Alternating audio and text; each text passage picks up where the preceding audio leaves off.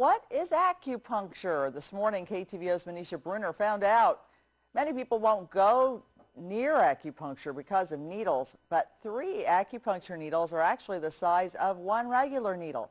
And just like Monisha, you may be scared to get pricked by the needle, but she says it doesn't hurt. And Dr. Danto with A.T. Still University's Guten Clinic says the benefits are great. Acupuncture is helpful in treating pain, which is the most common thing we treat here at the Guten Clinic, to high blood pressure, upper respiratory tract infections, allergies, and a lot of the things that we treat here in medicine. It's an alternative type of approach to all the medical illnesses that was developed separately from our medical approach. You can find our full interview with Dr. Danto on heartlandconnection.com.